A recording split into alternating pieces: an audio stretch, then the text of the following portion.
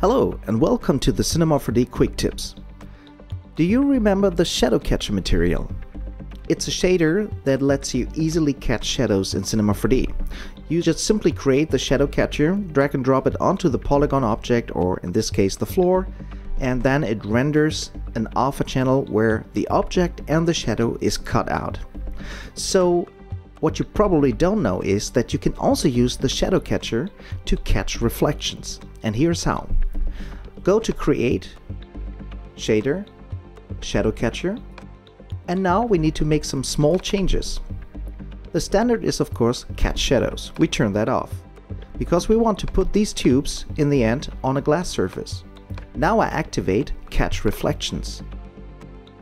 I drag and drop the shadow catcher material onto the floor, and now the only thing like when you catch shadows you have to do is go to Save in the render settings and activate the alpha channel.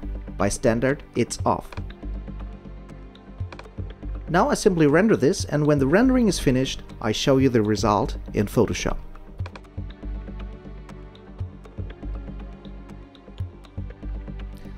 Okay, here is the rendering. We're in Photoshop now. You go to the channels, and here you can find the alpha channel.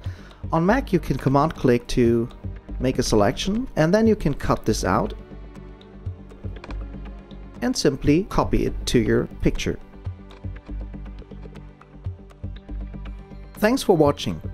For more information on Cinema 4D or other Maxon products, please visit cineversity.com or maxon.net.